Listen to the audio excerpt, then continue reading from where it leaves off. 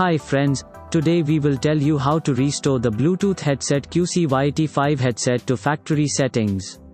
If is a problem with the headset, you can try this method. Unpack the device and hold the touchpad with your fingers until the red lights turn on. This will turn off the headphones.